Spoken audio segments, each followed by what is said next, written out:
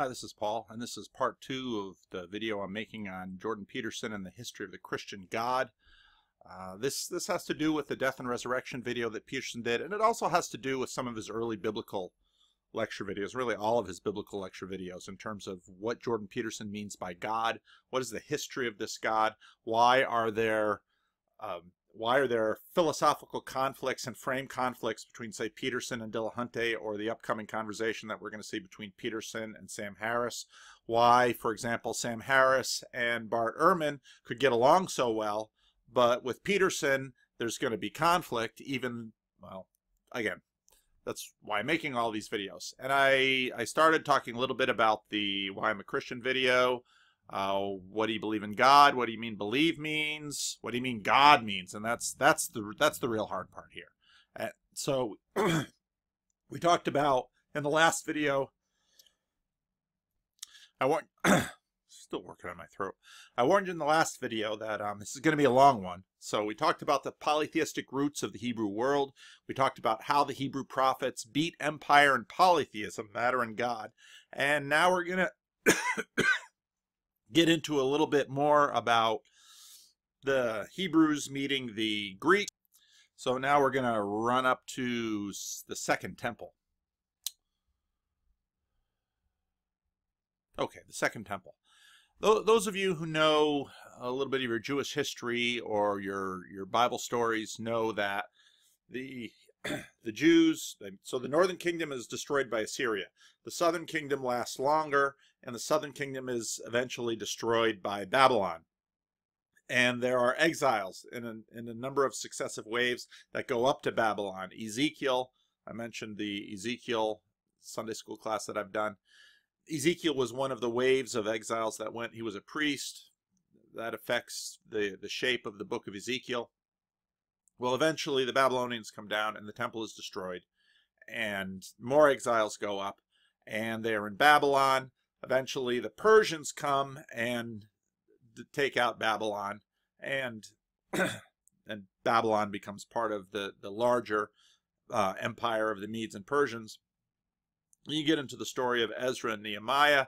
The Jews are allowed to return back to Jerusalem and rebuild the temple. And I talked in the last video how this is part of the change between kind of the Babylonian mode of assimilation, which is that we've got the best gods, we've got the best science, we've got the best culture.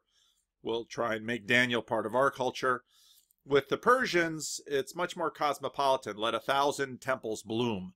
And so the Jews are told to go back, rebuild your temple, reestablish your society, but of course be loyal subjects of the empire.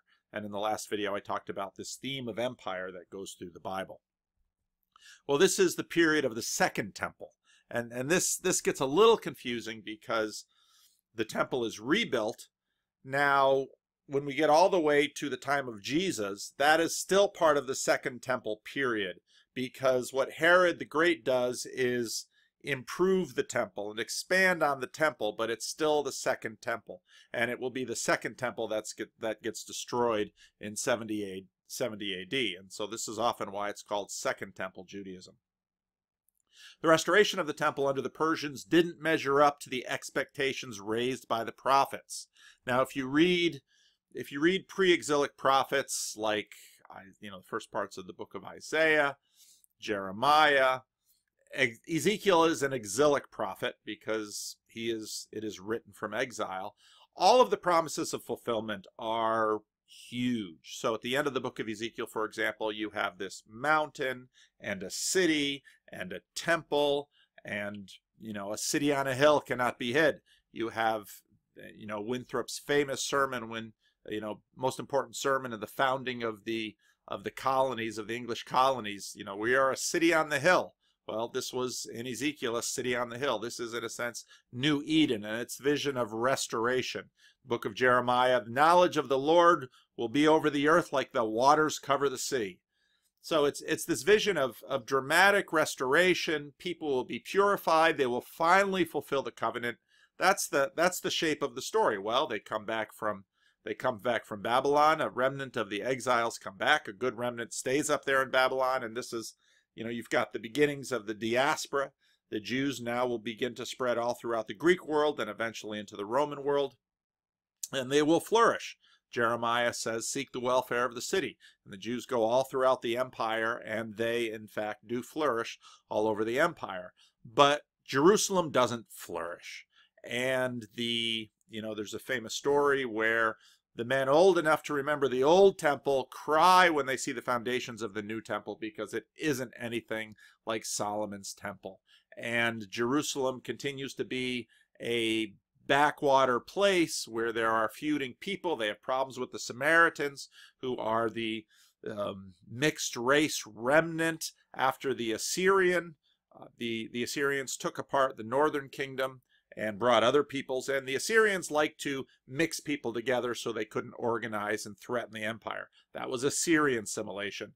Babylonian assimilation was bring the brightest and the best to Babylon, educate them in our glorious culture and our glorious religion, and then they will be faithful servants of the empire. It's much more Borg.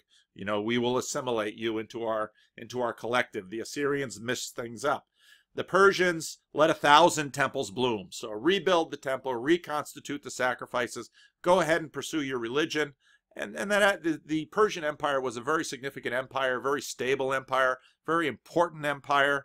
And so the Persian strategy actually worked quite well. But for the remnant that returned back to Jerusalem and Judea, the expectations of the fulfillment after the exile from the prophets were not met. And again, as I mentioned before, this becomes a key issue in 19th and 20th century, and now 21st century, dispensational Christian theology. It might be an issue in Jewish Zionism, but so there's a lot of issues involved in all of this. But anyway, it is not up to task. And so in a sense, some of the post-exilic prophets continue the tradition of the pre-exilic prophets. They continue their admonition. You've got the book of Malachi, bring your sacrifices to the temple. This is often a passage that pastors bring out to encourage their congregations to tithe. But then the prophets stop, and you have this intertestamental period between the Hebrew scriptures, the Old Testament, and the New Testament. There's the Jewish people continue to write during that period. Some of those books are in if you have a Catholic Bible, I think this is a Catholic Bible. People leave Bibles here sometimes. Is this a Catholic Bible? No, doesn't have the Apocrypha, but you've got these other middle books in there that the Reformation said these are good books to read, but they're not canon. So on and forth. So I don't want to go off into all those different rabbit trails, but you have this intertestamental period, you have the Maccabees, so on and so forth. We'll talk about them a little bit. Because the fulfillment didn't come, admonitions continue in the post-exilic prophets. Hope is kept alive. You have Esther and the rescue in the Persian Empire, the book of Esther, you can read about that. You have the Maccabean revolt, where they actually push out the Greeks for a little while. But the rulers of Judea are corrupt. They're very divided. Imperial domination is always a threat. And of course, eventually the Romans come, and now we see an empire the likes of which they hadn't seen before in the Roman Empire. But during the Roman period, diaspora Israel, because Israel now is throughout the Eastern Empire, and they'll go all the way out to Rome. And there will be Jews scattered throughout the empire, and only a portion of the Jews will actually be living in the Galilee or in Judea, where, of course, the story of Jesus starts to arise. But diaspora Israel had learned to flourish within the imperial context, and the Jews and their religious exceptionalism have a degree of, should be of tolerance, not or tolerance, a degree of tolerance in the Roman period. And there's a nice link here. JewishHistory.org, Julius Caesar and the Jews. Tell some of the story. The nice description here. The Jews were considered the porcupines of the empire. Ideally, they did. Okay, Pompey was a talented, ruthless general for Rome. He was the first Roman leader to understand that Rome could not successfully control the Middle East and did not control Judea. Even if Judea was merely a neutral independent, it would serve as a wedge between the northern empire in Syria and the southern empire in Egypt. Therefore, he looked for a way to get himself into power in Judea. Ideally, He did not want to go to war because the Jews, the Hasmoneans and the Maccabees, these were the ruling class that ruled since they kicked out the Greeks, had a fearsome reputation. The Romans referred to the Jews as porcupines. Just as a porcupine is an animal that even greater predators avoid, so too the Jews. Even if you ate it, you'd be sorry. The Jews had a reputation as difficult to fight in a war and impossible to govern. Moreover, the Romans viewed the Jews as atheists or non-believers. Anyone who was religious in their view had a God that you could see. Well, this is obviously written from a Jewish perspective. The Christians were also eventually called atheists because, again, you had no graven image of the Jewish God, and you had no graven image of the Christian God, and so they were viewed as atheists. And as we talked in the previous video, they were also highly resistant to the polytheism, which was, again, the theological lubrication, the social lubrication by which polytheists worshiping different gods could get along. So this webpage nicely tells the story of Pompey, and the Jews are warring factions of the Jews sent representatives to convince the Romans to side with them and not their opponents. The Sanhedrin, ever wary of allowing Rome in the door and history would prove their caution warranted, sent a delegation saying Roman intervention wasn't needed. Pompey listened and then took his time responding. 63 BC or BCE, he arrived in Jerusalem. The Jewish forces led by Hyrcanus promptly withdraw. The forces of his opponent, Aristobulus, fought against Pompey and Hyrcanus. After 2 months, the Romans broke through and massacred some 12,000 Jews defending the temple. According to Josephus, and again, if you want to read an ancient source, the writings of Josephus are readily available out on the internet. The Jewish wars. Josephus is a very interesting writer. He has his own point of view, but he's a non-Christian, and he's kind of an aristocratic Jew who writes a lot of this story and tries to explain the Jews to the broader Roman world. Basically, Judea becomes a Roman domination. Now you've got more drama up in Rome. The Senate of Rome backed Pompey. Julius Caesar boldly marches his army across the Rubicon, the famous river that marked the boundary between Italy proper to the south and provinces to the north, so on and so forth. You have the Roman Civil War. Caesar comes out on top, but you've got good old Herod, who is a very smooth operator, and Herod is able actually to change sides and ingratiate himself with the Romans, and he then becomes the puppet. He then becomes the puppet king over in Judea, who represents the Jews, and he's the one that remodifies the temple. And in some ways, Herod wants to be considered a messianic figure, so he's the king of the Jews. Herod is not a full Jew. He's actually an Edomite. He marries Jewish women. The stories of Herod the Great are also famous. And again, Josephus is fun reading for some of that history.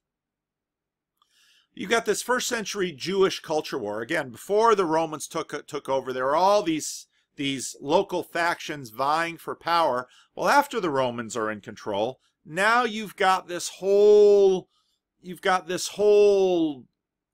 angst that the Jews had been having, religious, cultural, social, political angst that they'd been having for hundreds of years. How could the people of God be subjugated by these pagan empires? How could God allow, we are God's chosen people, why would God allow these other people to dominate us? You can hear a version of that in some of the angst of Islam, where you have this glorious caliphate history of Islam, and then you have the fall of it after the destruction of the Ottoman Empire in World War I, and then the question, why are the infidels so powerful and are we so weak? Now there's got to be something. If your politics and your religion are so closely identified, as you had both in the Jewish period and perhaps as you have with certain factions of Islam right now, how can the one high God, who is so supreme, allow his chosen people to be so persecuted? Well, if you pose the question that way, and you understand the Christian story, and you understand the path of the Messiah himself, you can see how Christianity blazes a new trail out of that dilemma. But we're not quite there yet in the story. The first century Jewish culture war. How to survive the wait. When is the Lord going to come and vindicate his people and liberate his people? And when will Jerusalem truly be the umbilical cord between heaven and earth? And when will God establish his kingdom in Jerusalem? Now again, if you get into dispensational theology, and I haven't done a video that explains dispensational theology, but you'll find a fair amount on the internet about it.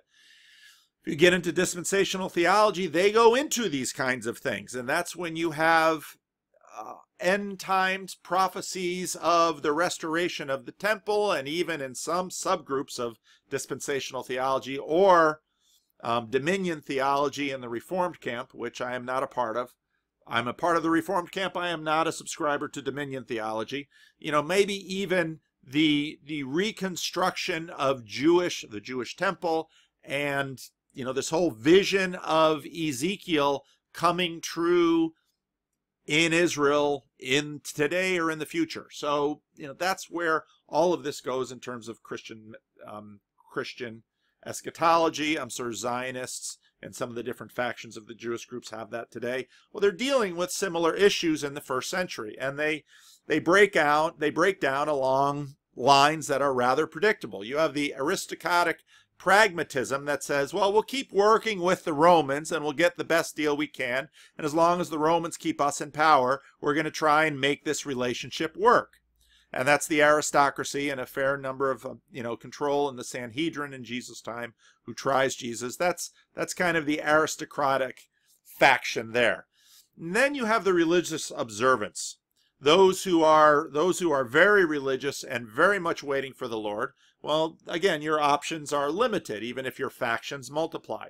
One option would be the zealots, which would be kill the infidels and their collaborators. These are the hardliners. In today's terms, these would be Islamists, or these would be radical Islam that wants to purify Saudi Arabia of any of the infidels and create the pure religious state. And so the zealots are the ones who are actually trying to violently overthrow Rome and get the occupation out. They're a small faction, and they're no match for the Roman army. You have the Essenes. They take almost the opposite approach. They go out in the desert and they live in caves, and they stay out there and they're waiting and praying for God to nuke all of those dirty people who are controlling his holy land, and all of their collaborators, their Jewish brothers and sisters who were not as holy as them, so holy as to go out into the desert and to wait for God to come in and blast them. If you look at the Bart Ehrman, Sam Harris podcast, Bart Ehrman will talk about the Dead Sea Scrolls. The Dead Sea Scrolls were a group like this. They are out in the desert. They're practicing their religious observance. They're praying for God to come and nuke the infidels and all those other wishy-washy cousins and brothers and sisters of theirs who are collaborating or even just tolerating the Romans, the filthy Romans who are they're contaminating their culture. They're drawing the young Jewish girls into prostitution. They're luring the smart Jewish businessmen into being tax collectors, and so on and so forth. This is the background of a lot of the Bible stories that you're going to find in the New Testament Gospels. So of the religious tribe, the aristocrats, they're willing to make compromises, make things work. They're pragmatists. The religious groups, you have the Zealots, kill the Romans. The Essenes live in the cave and wait for God to nuke the Romans. And then you have Pharisees and teachers of the law. And they're in some ways kind of like the evangelicals. They're religiously observant, they're serious, but they're not living in caves, and they're not knifing Romans. They're playing a middle game. And they want to observe the law and resist symbolically and culturally. Don't collaborate, bide your time, persevere, await for the coming of the Lord, and by all means stay pure of the kinds of things that caused this whole long period of exile to begin with. Now pay attention that these people have long memories and are very patient generationally. We Americans, we are people of the moment. We pay little attention to the future. All we're looking for is my best life right now, my best life in this moment. Well, these are people with generational projects, and so they are they're trying to remain pure, they are praying for God to deliver his people. Now, it's this context in which Jesus comes. And so in terms of the first century culture war, Jesus is in some ways closest to the Pharisees, but if you read the gospel, you'll find that Jesus is always sparring with the Pharisees and the teachers of the law, probably because they see Jesus and they see the miracles and they see the power and they want Jesus to be on their side, but Jesus is not getting down with the culture war program. Jesus is eating eating with sinners and tax collectors. Jesus is doing all these kinds of things that don't fit the script.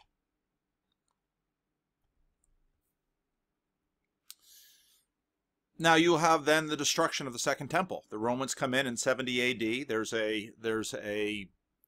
a Jewish uprising, and kind of in the style of the Maccabees, in a sense, they're going to throw out the Romans. Well, the Romans are not going to be thrown out, and the Romans come in with their legions and they put it down, and like the Babylonians, they destroy the temple, and that breaks up. There's a big divide that happens at that point. You've got really the cementing and the permanence of rabbinic Judaism, the diaspora way of synagogues with Torah replacing temple sacrifices. That becomes the way of Judaism. So that's one branch, and then you've got Jesus and Paul. And Jewish Christians see Jesus as the fulfillment of the long story of the Jews. And again, if you want to read up on that in terms of a modern context, read N.T. Wright's enormous corpus of work. You've got the universalizing of Israel's specific hope into a world hope. So again, if you read Ezekiel, all of the fulfillment promises are about Jerusalem and Judea and Israel once again being reconstituted in her land. And if you see in my Sunday school lessons about Ezekiel, I walk through a bunch of that stuff. What happens in the New Testament period is that Jesus is not just Lord of Israel and he's going to reign over the earth with Israel as his proxy, but now there's a new kingdom. And the church, in a sense, in some places, fulfills the mission of Israel, and just as Jesus fulfills the mission of Israel. And so now it's a world hope. So if you compare, let's say, the end of the book of Ezekiel to the book of Revelation, this vision is one of the world. And again, you will find that's part of the important transition of the Old Testament to the New Testament in terms of the Christian Bible. And it's for this reason that Reformed, Lutheran, Orthodox, Roman Catholic do not go along with the dispensationalists, because because of the modernist fundamentalist fight and their definition of literalism, and then that gets applied to Old Testament prophecy. They want to see the Old Testament prophecy fulfilled literally. Christians, ever since the first century, have been saying the fulfillment of the Old Testament is in the New. Well, what does that mean? Does it mean it's a literal fulfillment with Ezekiel's temple? No, it means Jesus replaces the temple. And the church fulfills the mission of Israel in a way that Israel never did. Now, again, these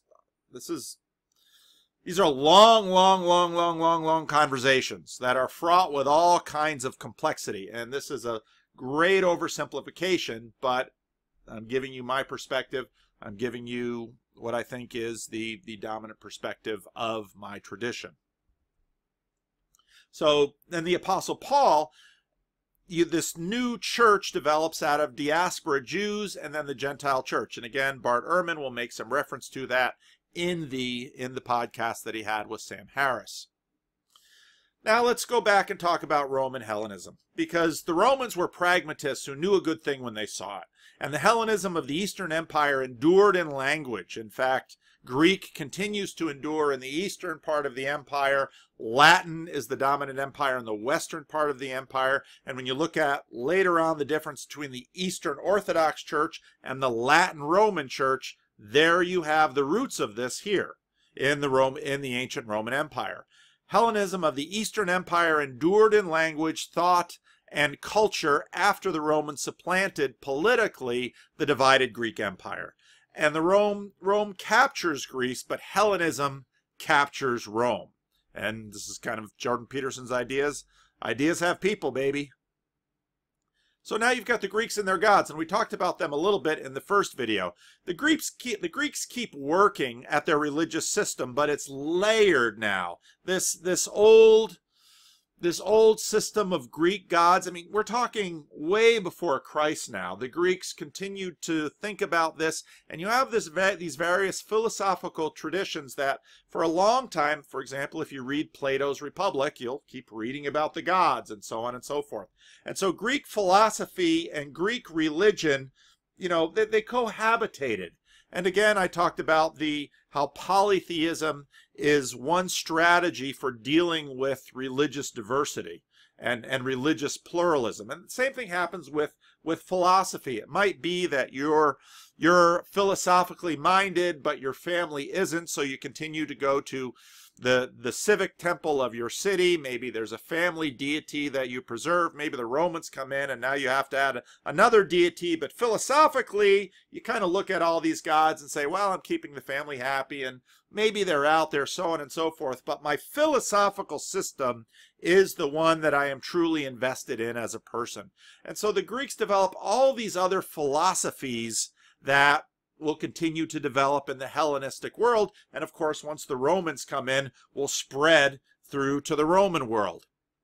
So you've got the transactional superhero religious context with temples and sacrifices, etc. The Romans move in, and as you know, Jupiter and Zeus and the Romans kind of copy the Greek pantheon and take over a lot of this.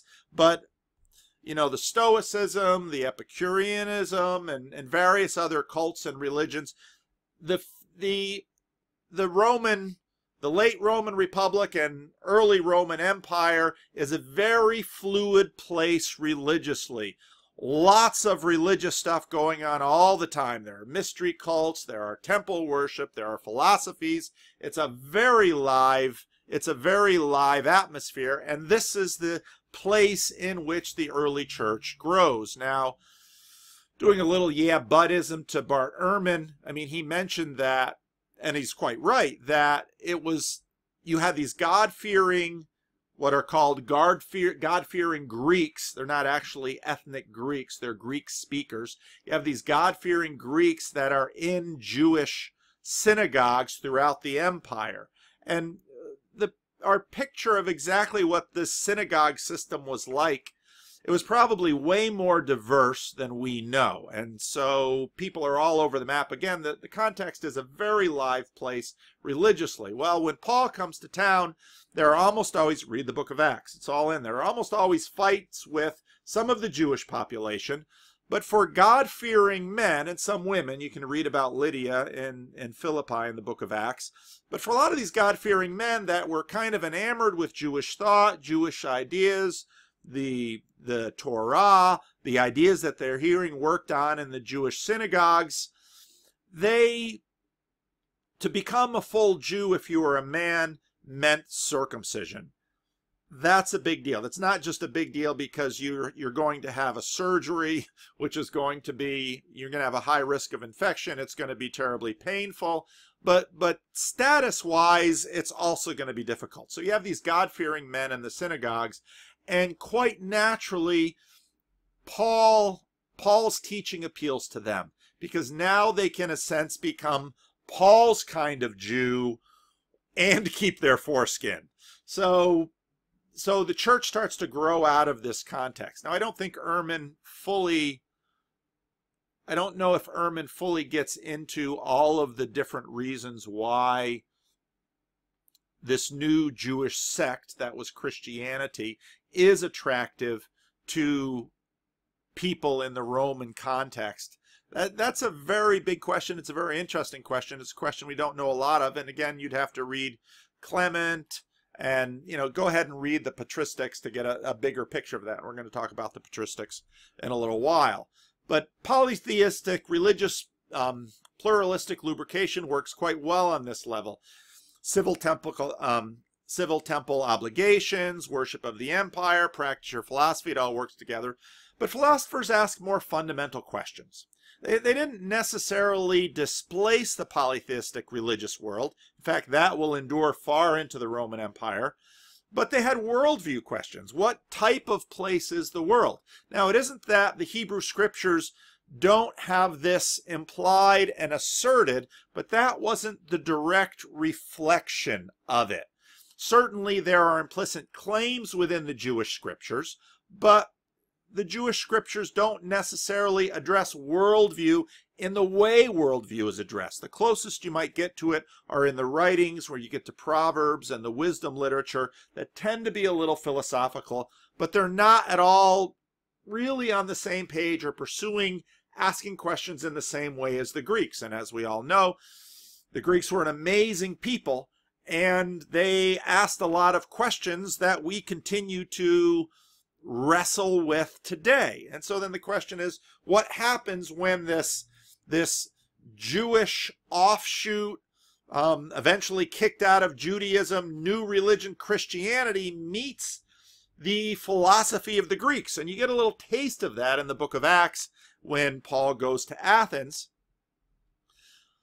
But it's a very live context. So you've got common polytheism, which is kind of the first gear of common transactional religiosity. It's kind of your common people's religion. N.T. Wright, for example, says the two dominant perspectives in the empire are Stoicism and Epicureanism. And you can look both of those up on Wikipedia. Stoicism is very Greek, that you have kind of a virtuous detachment. And again, there are a lot of permutations of Stoicism and a lot of brands of this. And there are skeptics and sophists and, many, many other religious things. Again, it's a very live context. But kind of the big divide is Stoical detachment or Epicurean indulgence. And again, if you want to research those, you can go ahead and do more research in those. But of course, Platonism and the writings of Plato, Aristotle, Plato, and Socrates, Plato, and Aristotle, these big three Greeks and their ideas will continue to influence and feed into these philosophical conversations. And part of what you get here is within Greek culture, and Platonism and Greek culture are very closely tied. You've got the world down here below of material decay and dependence upon the immaterial, but the world down here below is dependent upon the immaterial. So you have the forms above, and you have decaying life below. Every material instance of love below will end in death or betrayal, but love as an ideal doesn't decay because ideals don't decay. And of course, then you've got Aristotle later who will, in a sense, well, how do we know what horse is? Well, we look at horses and we can, in a sense, derive the form of horse, let's say, from the hoarseness that we see down below. And again, a lot of philosophy going on here. It's beyond the scope of this video. But cultural dualism persists and permeates many Greek philosophies that will come into contact with this Jewish Jesus cult. And it's in this area where you have this Greek dualism, where this Hebrew physicalism really come into contact. And they're going to merge in some ways. They're going to bump up against each other in other ways. In past videos, I've talked a little bit about the Gnostics. The Gnostics basically reinterpret Jesus' story in the light of Greek dualism. And that was a really fierce heresy that the church almost didn't survive. And if Christianity had really simply bought into Gnosticism, it would have gone away. And we certainly wouldn't be appreciating it here in our contemporary framework, where the atmosphere is kind of flipped, where materiality is assumed and seen as foundational, and ideas are assumed to seem as derivative. If you're a materialist, you say, well, ideas are products of the brain. So material is foundational and ideas are derivative. Well, the Greeks were exactly flipped. And so when I talk to people today, I say, well, Jesus is the Son of God. Well, Jesus, you know, and again, listen to Bart Ehrman and Sam Harris. Well, Jesus isn't God. Jesus was a man, and you can't be both man and God. Well, in the ancient empire, to say Jesus is man and God, people could say, oh yeah, he's the son of a god, but a mere man doing miracles, I can't buy that. Now, modernists have flipped, and you say Jesus is the Son of God. Well, he's a man and stuff, but not God. I can't buy that. So you can see kind of the inversion that has happened. And then you have the question, well, Athens and Jerusalem. And there's some real tensions between the Hebrew God and the God of Socrates, Plato, and Aristotle and those traditions. The Hebrew God gets involved, is emotional, takes sides, is responsive. This is accessible to common polytheists. And again, when you get into the celebrity atheists and their focus on reason, in some ways, even though they're kind of flipped because they're materialists, in some ways they're like the ancients in that they say, well, you know, we want pure reason. And this is, again, I mentioned in the previous video, part of the reason they will never win is that people are simply not built to be that way. People love their religion. Just watch people. They'll go to a place and they'll want a little. I remember as a kid, I'd go to the Statue of Liberty. Came home with a little statue of the Statue of Liberty. Why do I love statues? Because there's all kinds of human reasons for all of these issues that the church has fought over, that we fought over with religion. People love their common religion. And Jordan Peterson is dead on right. You make people rational. The New Age, you take away Christianity, New Age ideas will flourish, because this is how people are. People are incurably religious, and you can lecture to them and browbeat them about reason until the cows come home. They ain't giving it up. They just aren't. And, you know, you can have all kinds of highfalutin ideas in church about, well, we're going to do pure church and everything, and we're not going to have statues, and we're not going to have symbols. It's all going to be very cerebral. You watch. All this other stuff is going to be coming right back in, because this is how people are. And the Hebrew God, so if you listen to the atheist celebrities, you know, oh, this can't stand the Old Testament. With this Hebrew God, he's always getting angry. He's changing his mind. The Greeks couldn't stand this stuff. And just like, in a sense, the celebrity atheists can't stand this stuff. This God who smite the Amalekites, and they go off and smite them. Oh, how immoral. Well, we do plenty of smiting in our own culture, and the only real pacifists, the real ardent pacifists I know in the world are religious people. Well, that's not entirely fair. I'm sure there are some pacifist atheists out there, but most of the people who seem to be ready to die for their pacifism often are religious people. The God of these philosophers is an unmoved mover and has a lot of abstract omnis, omnipresent, omnipotent, that don't translate easily into the Hebrew cultural milieu. But this is what's amazing about Christianity, and C.S. Lewis talks about this in this book, A Severe Mercy, where he's conversing and talking with Sheldon Van Auken, and C.S. Lewis gives a nice description of why he chose Christianity rather than Hinduism after he first became a theist. Because Christianity both deals with the daily needs of common religion. Give us this day our daily bread. Jesus teaches us to pray. And so God cares, and if your son asks for an egg, will he give him a scorpion? I mean, the God of Jesus tells us, call him Father. He's involved in our lives. He's intimate. So this God scales. And we want a God who's passionate. We want a God who, as in Psalm 18, parts the clouds like a superhero and flies in and rescues us from evil. There is something really foundational in us that grabs us deeply about such a God. As C.S. Lewis notes, we want a warrior and a lover, someone who will ravage us. And now again, you've got personality temperaments, and probably the celebrity atheists are way over on the cognitive side. But in Christianity, you've also got worldview elements, and this is where the marriage and the working through with Greek philosophy really kind of takes Christianity from this Jewish sect and puts it into a much more potent world religion. And now again, what's interesting is that this stuff comes into the church and into the faith theologically after the apostolic period, which means that they've got roots of it in the Bible. It's kind of like the doctrine of the Trinity. People will say, oh, is the doctrine of the Trinity in the Bible?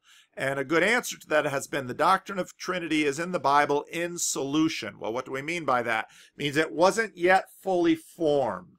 And so what happens is you have the Bible, which becomes then the foundation, the Old Testament, the Bible of the early church, plus the teachings of the apostles. But you get into this next patristic period, and now Christianity has to defend itself against Greek critics and philosophical critics. And so you read these early church fathers, and they're dealing with Greek philosophy, and they're doing theology, and they're taking the basic materials of the Bible, and they're constructing theological categories and traditions, and this is where you get the creeds develop.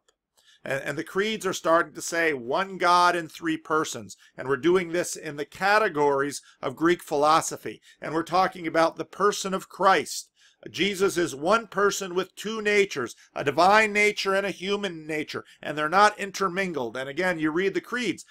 What's happening in this layer of church history with the creeds is that they're working through all of the issues with philosophy that are in the broader culture, and they're translating the apostolic material into those things. Remember what I talked about earlier in the first video? You've got the canon preserves the diversity of the layers of progressive revelation, but theology then works on maintaining a unity within it. All right, and you see this tension often. Again, listen to the Bart Ehrman video. There's a lot of tensions to work through. I read this, I read that. How do we work that through? We work it through theologically. So larger structural narrative structure in which to have hope. But this basic structure of heaven and earth and the story of how does God redeem his world in heaven and earth, that provides a larger structure, and that's very clear within the scriptures. And when you look at, say, how the New Testament is put together on top of the Hebrew scriptures, you can begin to see this long structure. Starts in Genesis, ends in Revelation. And you can see how the patristic church is putting all this stuff together for us. But its roots, again, are in the Bible. And they're accommodating various philosophical approaches. And you have this from Origen to Augustine. So Greek philosophy raises questions and offers systems that are clearly helpful, and Christian thinkers must answer. Christian patristic period begins to do the hard work of Christians, God of the Hebrew Scriptures, living in the Hellenistic world, and they piece this stuff together. Was it present in the apostolic period? Well, that's a really interesting question because, well, you have clues to it, and so that's a very big debate in terms of biblical scholars. Christianity's evolved monotheism. And so that's when, again, if you listen to Philip Carey's lecture on religion and philosophy in the West, Christianity, Origen is dealing with Christianity and some Platonism, and Augustine and Neoplatonism. I mean, they're putting this stuff together, and now that does some changing in terms of Christian theology. And, you know, I would be doing some yeah but with Bart Ehrman in that part of the conversation. But, you know, and this is why Ehrman comes out of a tradition where it's the Bible and nothing, no creeds but Christ. If you're looking at Roman Catholic, Orthodox, Lutheran, Reformed, you embrace the creedal system. And so, for example, in the Christian Reformed Church, we not only have the Heidelberg Catechism, the Belgic Confession, and the Canons of Dort, but we also have the Apostles' Creed, the Nicene Creed, and the Athanasian Creed. And so we stand with all of those churches around those creeds. Christianity's evolved monotheism. It has already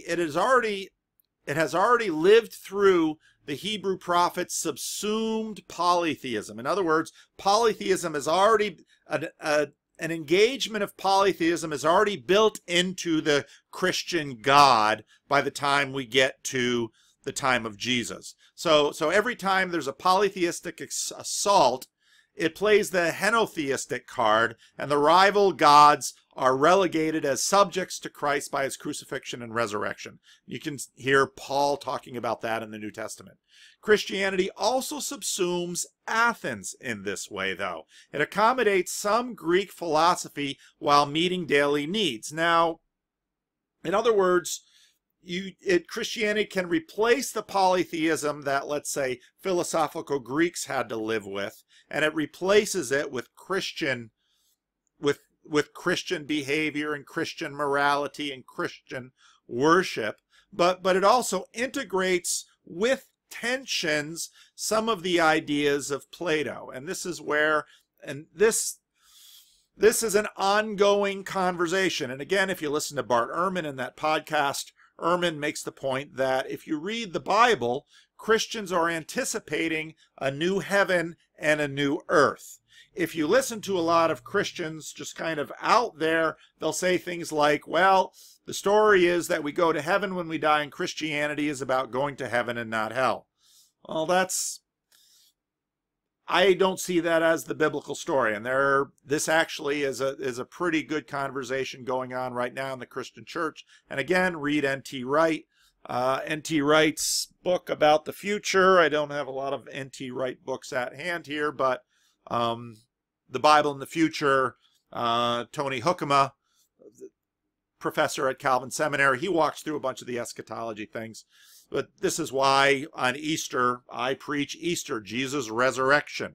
And we're looking at a physical resurrection. And this is where, Jordan Peterson is on the fence, because he's like, I don't know. I'm not going to say no, but I'm not ready to say yes. And that's why I call Peterson an open agnostic, because he's still kind of there on the fence. But what's interesting, I was, a couple of years ago, I was rereading Dallas Willard's Divine Conspiracy, which is a wonderful book, a book I enjoy, and Dikaiosune, which is a big theme in the Sermon on the Mount. So if Peterson ever gets to the Sermon on the Mount, we'll have to talk about this. Jesus' account of Dikaiosune, or of being a really good person, is given in Matthew 5:20-48. We need to stop for a moment on this special term that plays such a large part in the thought of classical and Hellenistic Greek culture, as well as the language of the Bible and the early form of Christianity that emerged to conquer the Greco-Roman world in the 2nd and 3rd centuries. The human need to know, well, this is Dallas Willard, and I remember when I'm thinking this, I'm thinking, wow, I'm taking Matthew, and so then what I did after reading this was, again, pick up Plato's Republic. And because when I first looked at Plato's Republic as an undergraduate in college, I didn't know any Greek, or not enough Greek. So I thought, I'm going to take a look at Plato's Republic and keep an eye on the Greek as I go through it. And so it's interesting when I'm reading Plato's Republic and I'm keeping the Sermon on the Mount in mind, well, some interesting things happen when I'm trying to think about, well, did Jesus engage the conversation of justice, Dikaiosune, which is often translated righteousness, in the Sermon on the Mount? Was he thinking about Plato?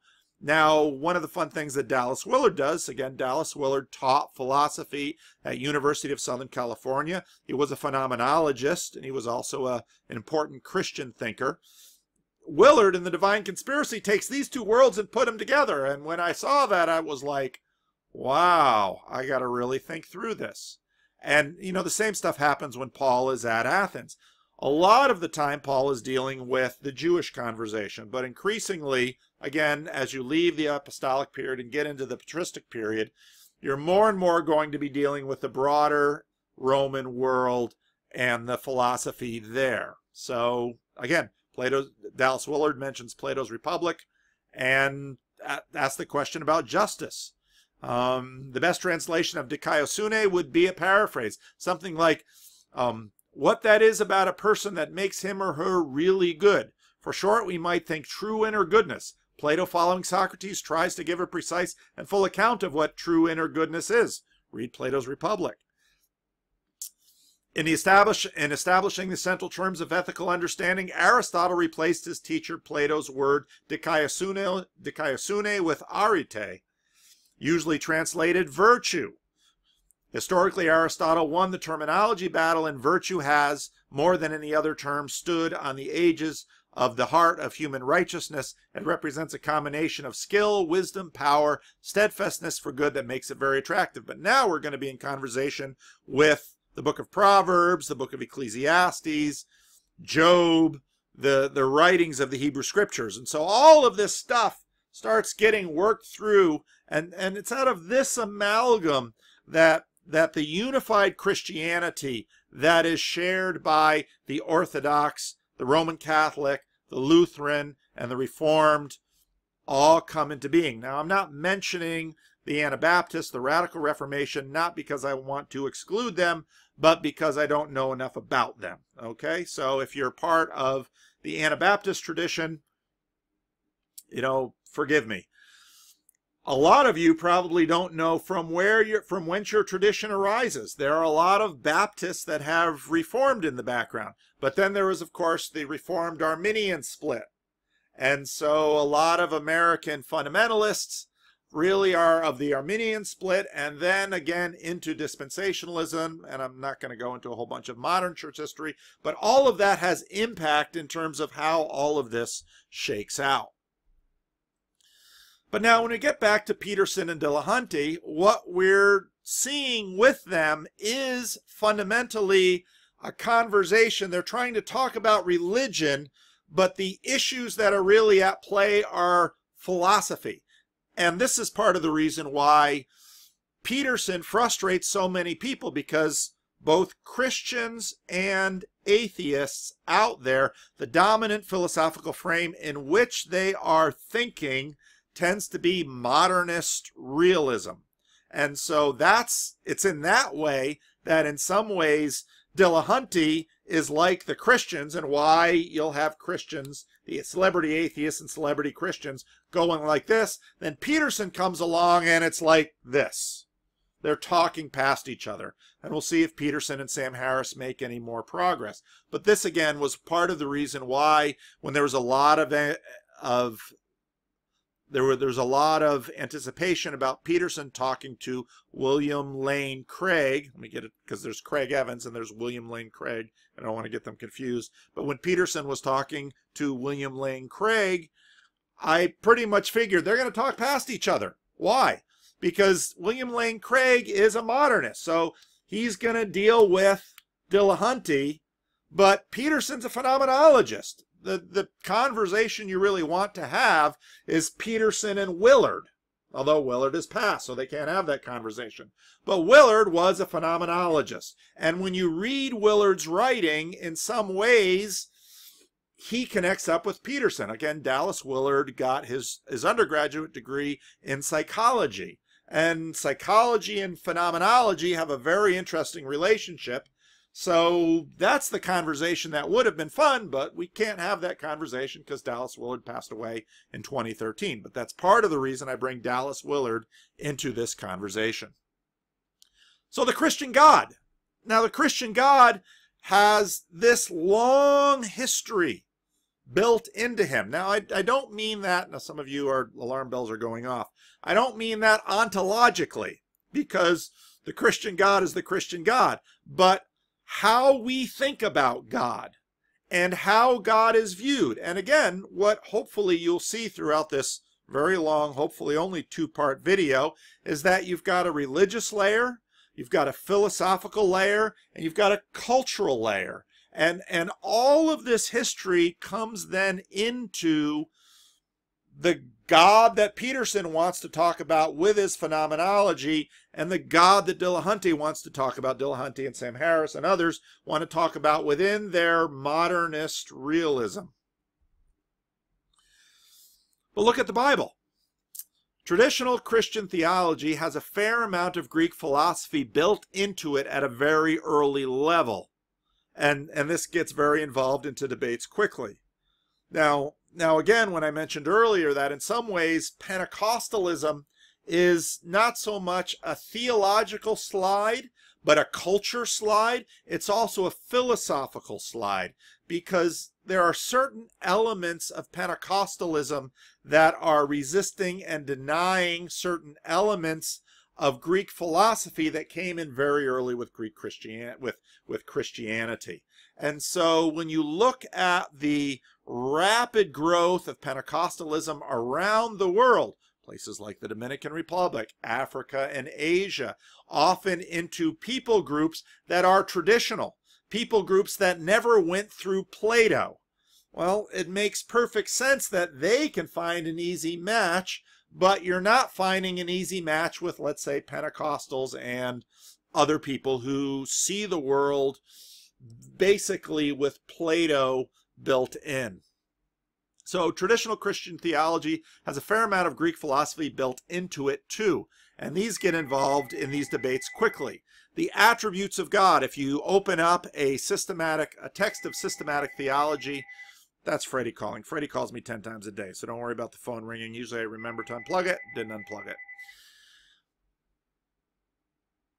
If you look at the attributes of God in a standard systematic theology text, those attributes are Socrates, Plato, Aristotle.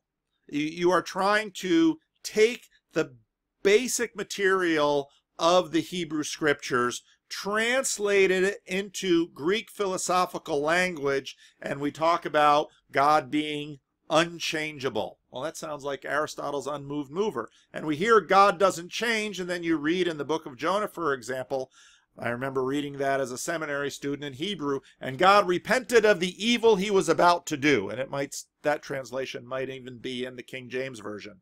So you say, well, wait a minute, I thought he's unchangeable, and here he changes his mind. And then theologically, people come around and say, well, it only looks like he changes his mind. That's the work of theology. Now, again, I know people like Bart Ehrman and Sam Harris might say, gotcha.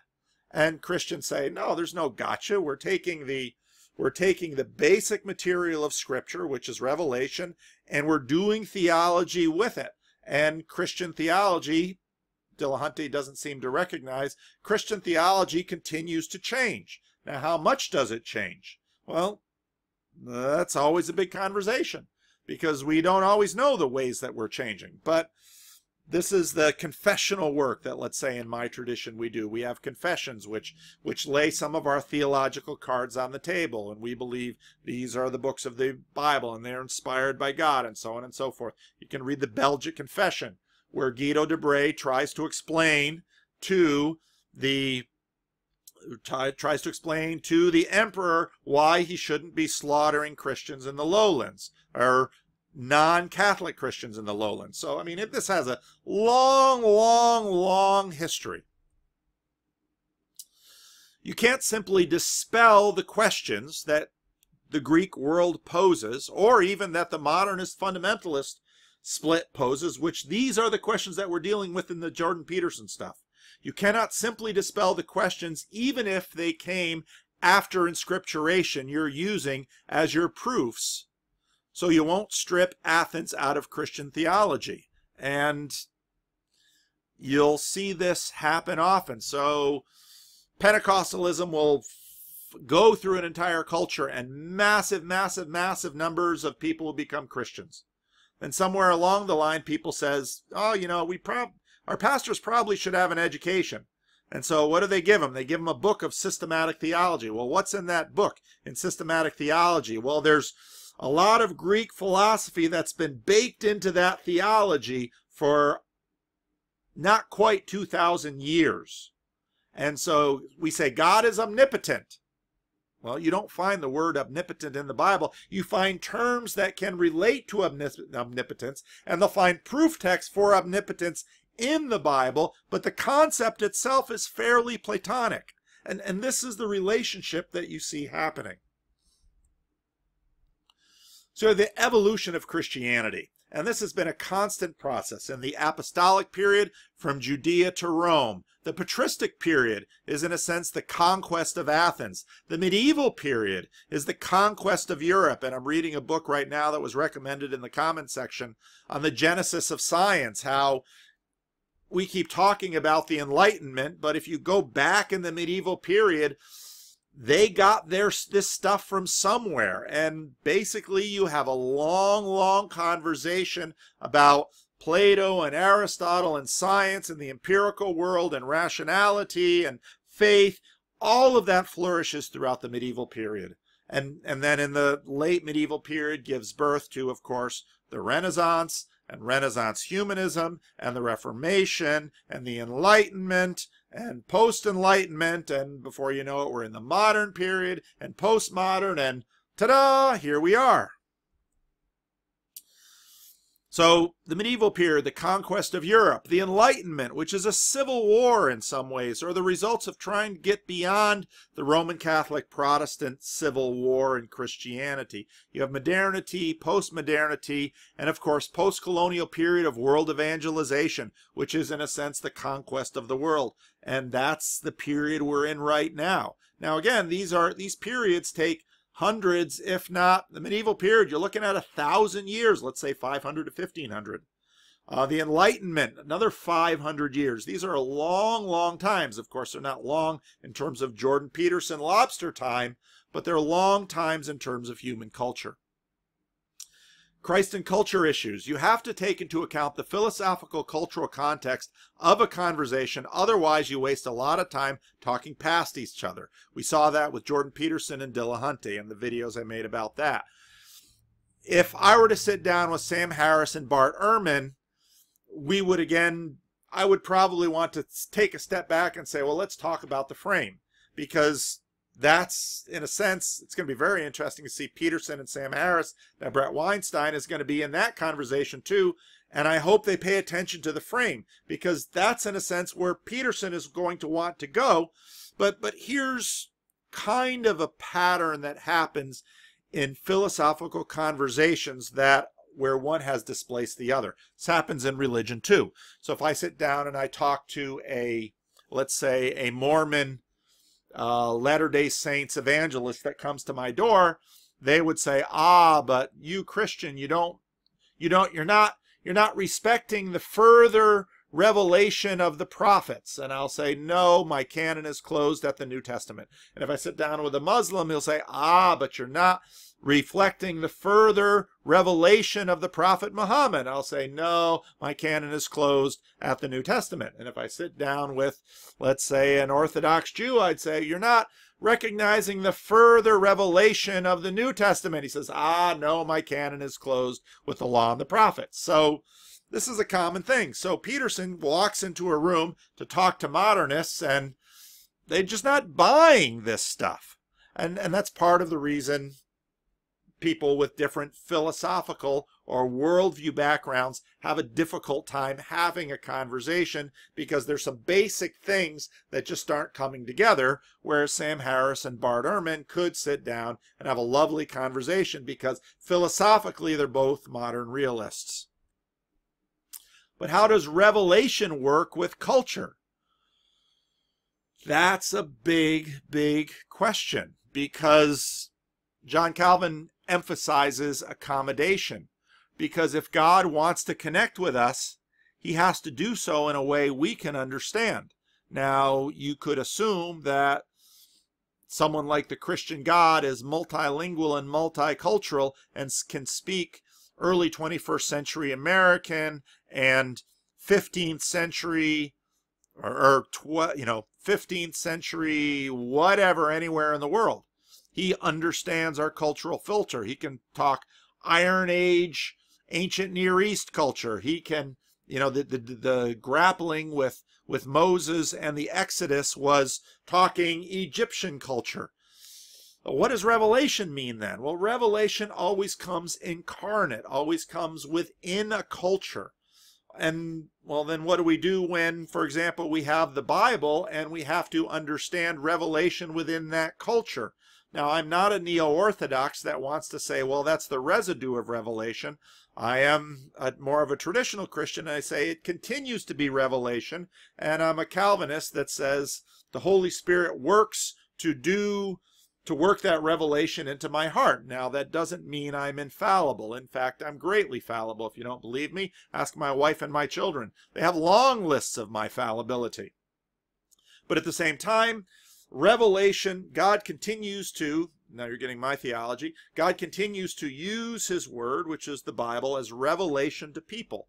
And the reason I don't want to go the neo-orthodox route is because I think that stops it. And I think what we see happening all around the world is Wycliffe translators go into the jungle. They first learn the language of a tribe, then they learn to write the language of the tribe, then they teach the tribe to read, and all the time they've been translating the Bible, and they give them this Bible, and then that tribe starts doing theology. And there's no Plato in their theology. And there's no Greek in their theology, and there might not be much Western civilization in their theology, but there's a theology within their culture. And I think God and the Holy Spirit work with those things. Now, at some point, because of globalization, they're going to bump into the West, and so they're going to send their brightest and the best to school, and they're going to learn Plato, and they're going to learn Aristotle, and they're going to learn John Calvin, and they're going to learn John Locke, and they're going to learn Rousseau, and they're going to learn Kant, and they're going to learn Nietzsche, and they're going to learn Dostoevsky, and they're going to learn Kierkegaard, and they're going to maybe even learn Jordan Peterson someday. I don't know. But they then get pulled into the world conversation that is globalization, where you've got all of this stuff in the cosmopolitan space, all of these ideas, but they don't lose the cultural. It all gets brought in how many different ways. Now, in the modernist fundamentalist fight, we saw a lot of concordism. Now, concordism is trying to figure out, okay, well, how does the Bible and how do the Bible and science relate? Well, that's kind of a hard thing. And some early attempts at that were to say, well, the Bible says day, but yom, maybe yom can be characterized as a long period of time, so we can keep Genesis and we can keep science by trying to put it together.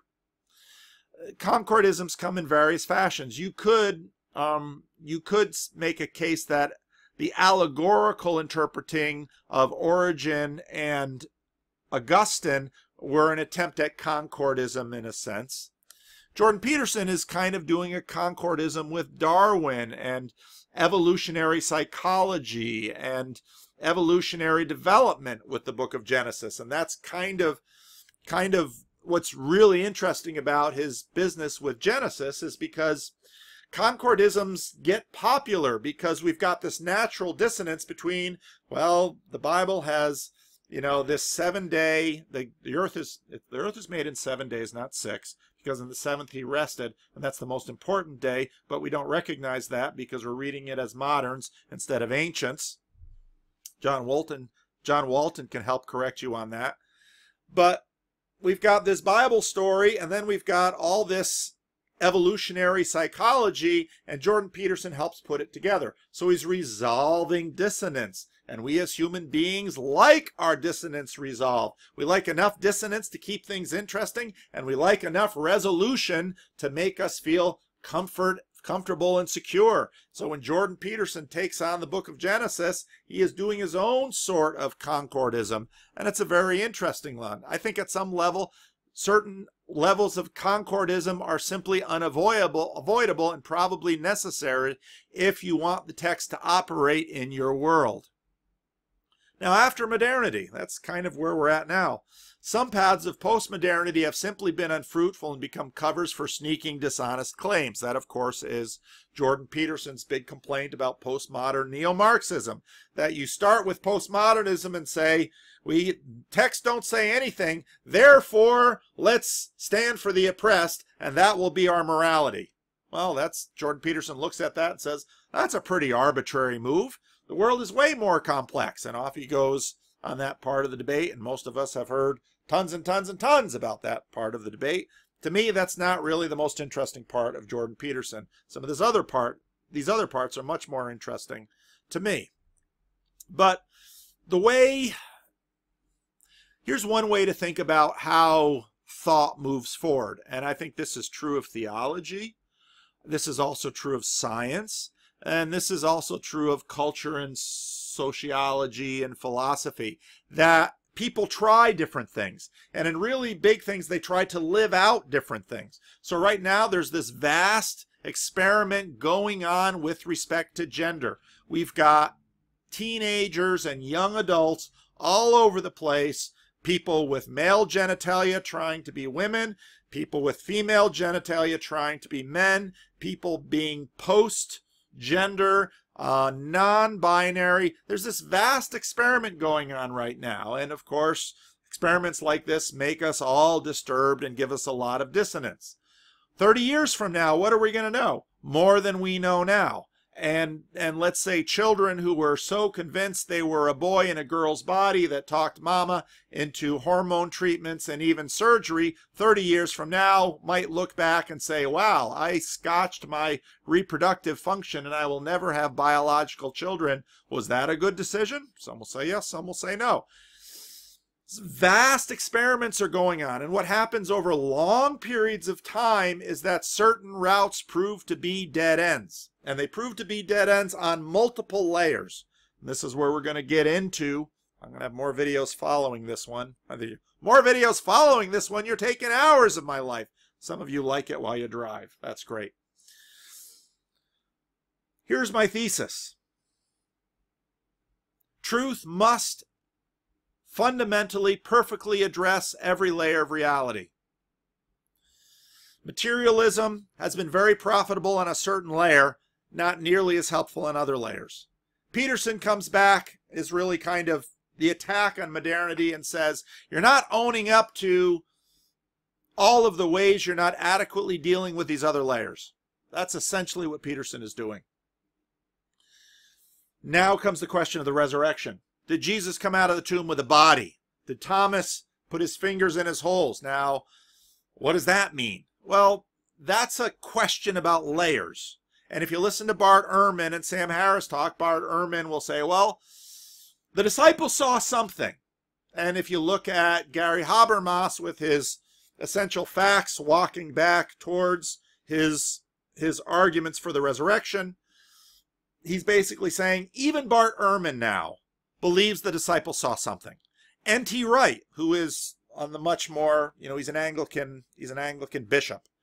N.T. Wright will say they must have seen something because that changed history in a dramatic way that we can't account for any other way than they saw something. Well, what did they see? Well, if you listen to C.S. Lewis, well, at least start with honesty that they certainly are sincere about what they saw.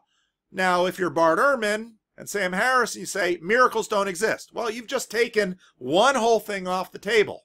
Well, and I would encourage you to read, oh, shoot, I should put these things in my notes. That's why I make notes. Huge book of miracles, contemporary miracles, not just ancient legends, contemporary miracles. Miracles, to say there are no such thing as miracles, well, that's not particularly open-minded, is it? You've just taken a huge swath of reality off the table, and you've called the vast majority of human beings liars. All right. You're going to have problems promoting your belief system amongst the vast majority of human beings who do believe in miracles. Now, all the ones who don't believe in miracles will cheer you, but that's a pretty small sampling of humanity, even now, never to think about the rest of human history. So, my thesis, Christianity has to be true at every layer. A good, robust philosophical system has to be true at every layer. And so my argument for the resurrection essentially is, if you have a Jesus who is not true at the material level, materially raised, you have a less optimal Jesus. Now, I'm going to knock on the door of the ontological argument soon, and some of you might see this coming. And the ontological argument is a highly debated thing, and we'll talk about that. But that's my thesis. See, Christianity has struggled with all of these layers as it's gone through history. Christianity has struggled with secularity. Nietzsche, of course, Christianity slits its own throat. Kierkegaard was dealing with corruption in Denmark and Copenhagen with Christianity. Post-Christian neo-paganism is back on the scene, and it'll be very interesting to see what happens with this. Again, these experiments last not just decades, but hundreds of years. And so for many of us, we're in the middle of the experiment and we're not going to see the end of it. Sometimes I get questions about same-sex marriage. Same-sex marriage is this massive experiment that's going on. 100 years from now, 200 years from now, what will it look like if the Lord tarries?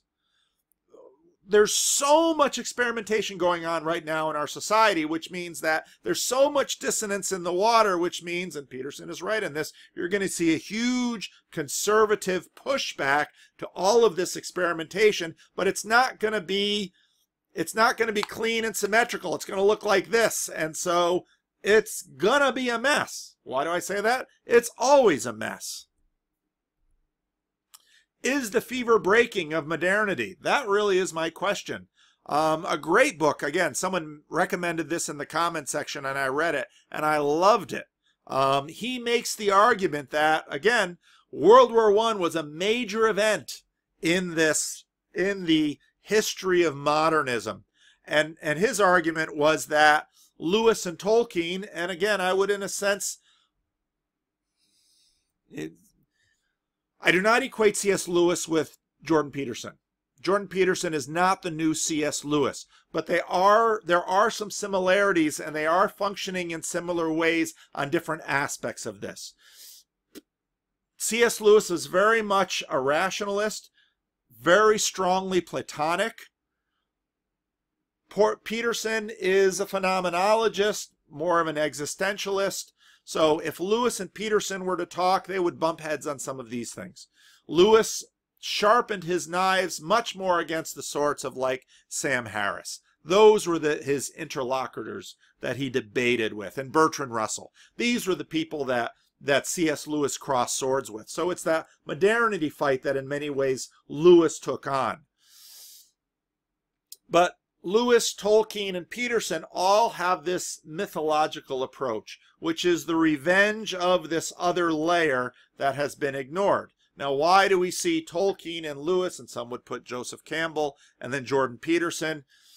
What do we recognize when we find people repeatedly knocking on the door in the same way? Well, maybe there's something to look at. Maybe something, we can look at it through the lens of depth psychology. Maybe something in our noodle. A lot of the watchers are saying, you're ignoring these other aspects. Your truth isn't multi-layered enough. And you don't win by saying material is all there is.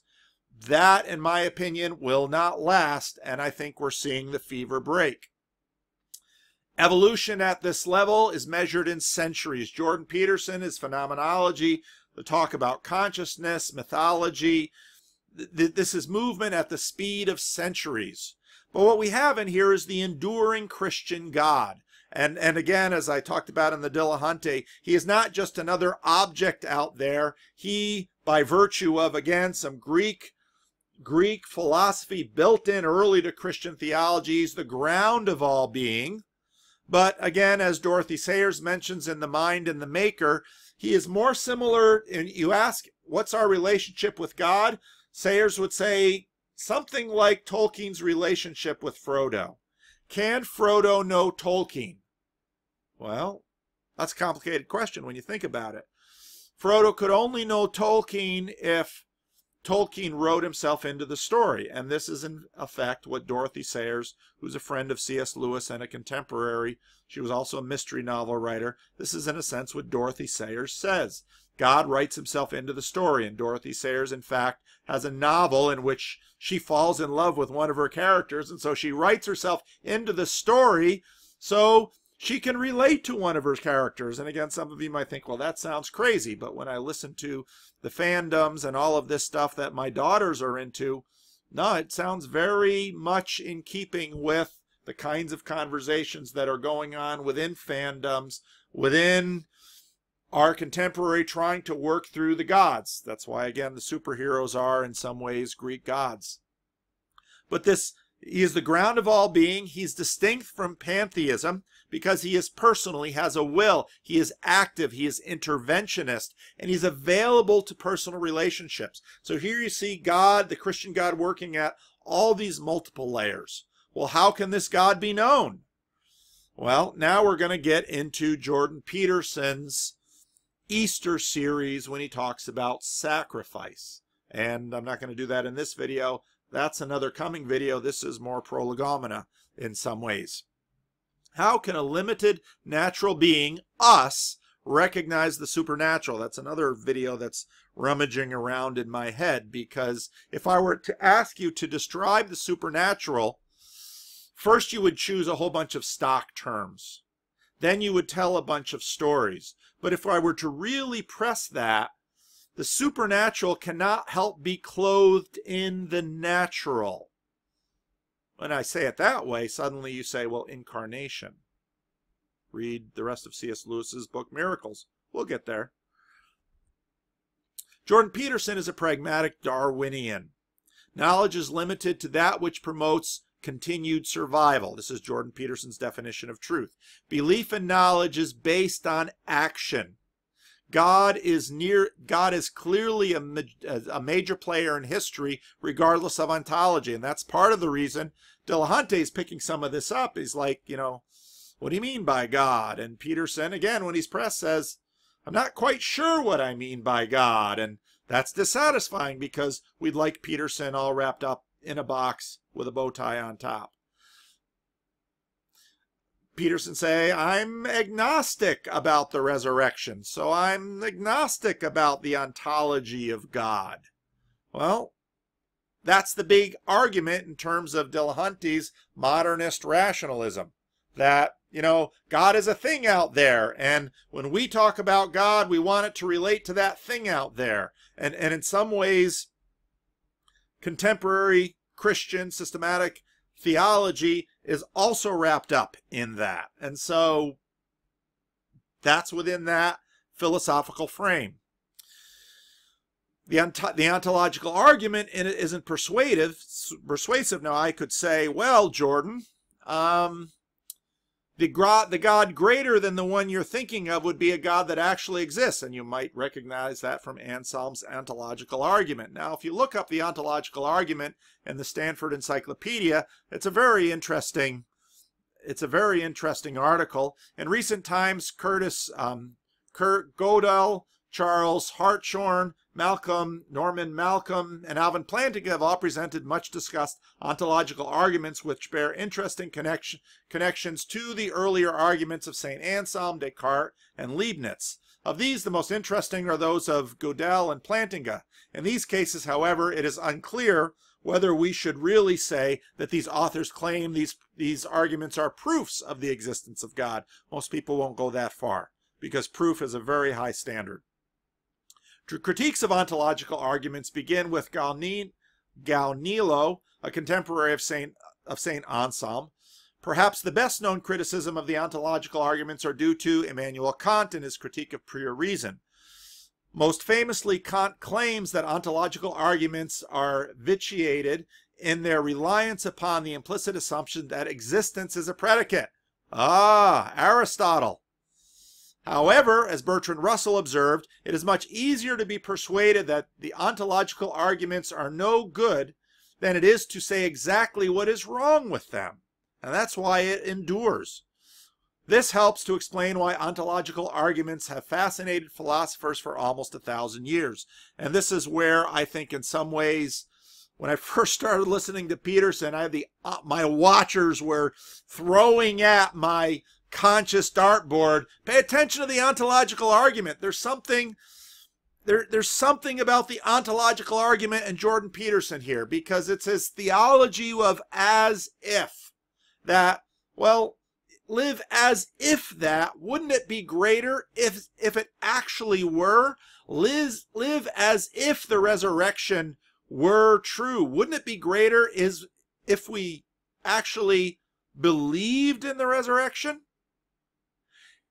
If you can have all of these imaginations of the layers of reality, wouldn't it be greater if all the layers were true? Now, obviously, this isn't dependent on all the layers that Paul Vanderklay can imagine, because I can only imagine limited layers. The group of us can imagine more layers. The group of us can critique more layers. But what if, in fact, God knew all of these layers and more layers beyond and made his story good and true at every single layer?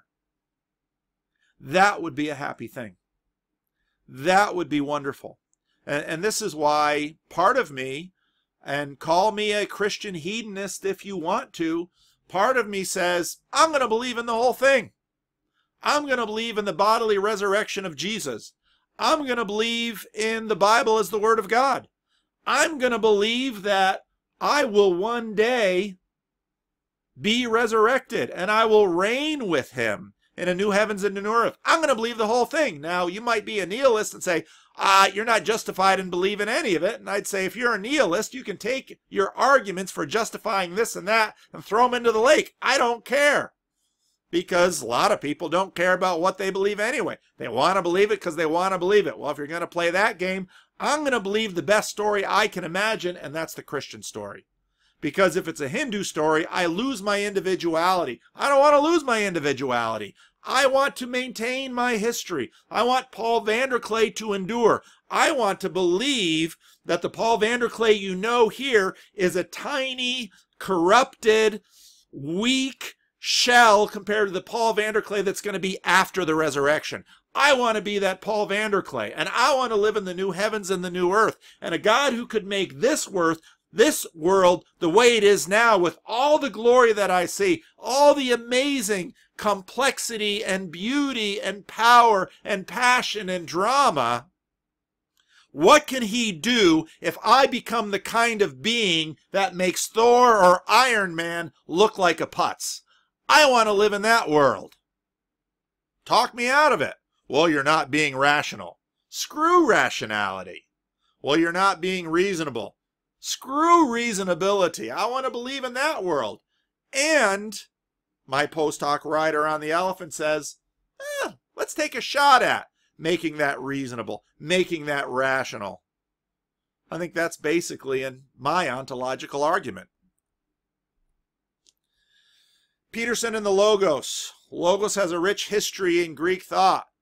Was John thinking about the Greeks when he wrote John 1? Whatever John wrote it, however critical you want to be in terms of the Johannine community that wrote John 1, whatever, okay? Athens and Jerusalem, I'm about out of energy, so I'm going to wrap it up. And my voice is about done. I've been talking all day, talking all weekend, and I got to talk tonight. Sacrifice in the Easter talk, and that's where I'm going with this. This is, in a sense, a prolegomena to that. I've been re-listening to his Easter talk. We discover the future. We bargain with God, and it works. Well, why does it work? Why did it work enough that this, in fact, in terms of a competitive philosophical system, religious system, became universalized in the world? Well, if you're listening to the materialists, they'll say they're talking to nothing. Well, Peterson wants to construct a materialist justification that can reach beyond materialism. That's what he seems to be doing. Is it an illusion?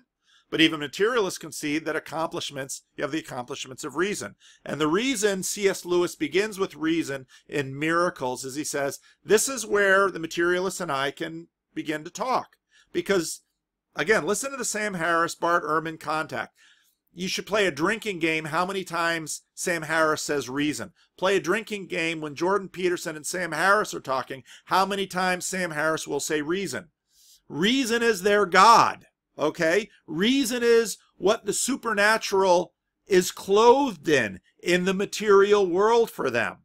That is what reason is, and that's why Lewis comes in and says, you're denying the supernatural? Look at reason. It colonizes nature. It takes over nature. It dominates nature, yet nature is always in a fight with it. I think Lewis nails them.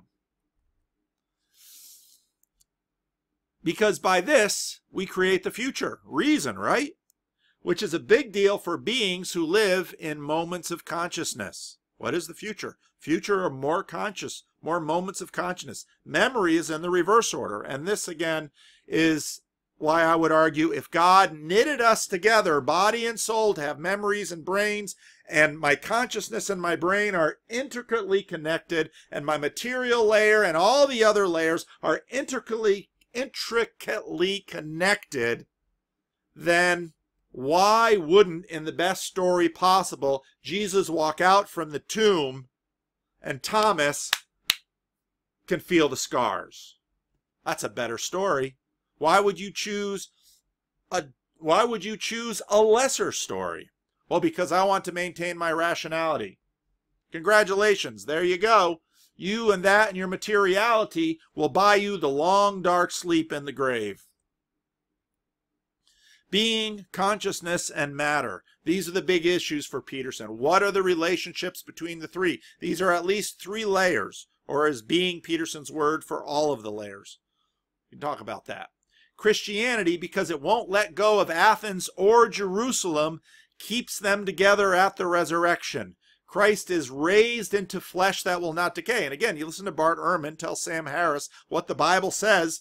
Ehrman isn't totally wrong there. Okay? He's a legitimate biblical scholar. He's just got a different philosophical frame than I do. And again, if you want a good debate, you can find how many debates between Bart Ehrman and modernist Christians. You won't find a lot of debates between Bart Ehrman and phenomenologist Christians. Now we're going to have Sam Harris and Jordan Peterson talk. And I'm looking forward to it. It's going to be a great talk. Christianity, because it won't let go of Athens or Jerusalem, keeps them together in the resurrection. Christ is raised into flesh that will not decay. The unity of consciousness and matter are not destroyed by death. That's what the Christian story says.